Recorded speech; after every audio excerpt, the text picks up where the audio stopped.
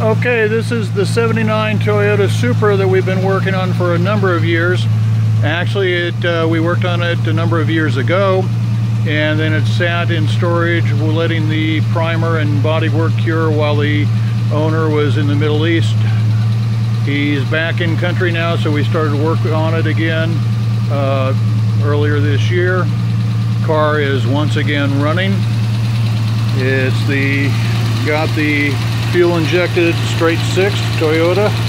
It's a 79 Supra, and aside from maybe a little lifter noise or tappet noise, it sounds real good. We just finished the paint job a couple of days ago, and even though the exhaust system will need to be replaced, you can hear that it's got a really nice exhaust note, nice and smooth running.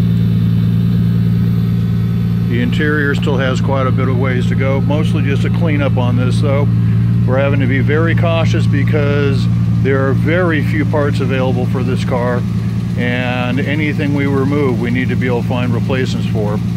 So this is definitely a frame on restoration with as little dismantling as we can get away with. But now that it's in color and clear, waiting to be color sanded and reassembled, I think we're doing a pretty good job of getting it down the road.